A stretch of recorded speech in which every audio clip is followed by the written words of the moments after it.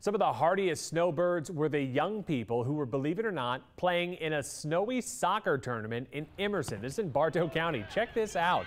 The snow came down hard and fast. The fields quickly turned to slush. This is at the Southern Soccer Academy tournament. Now the players, they toughed it out like champs, all up until about midday when organizers finally shut down the matches for the day.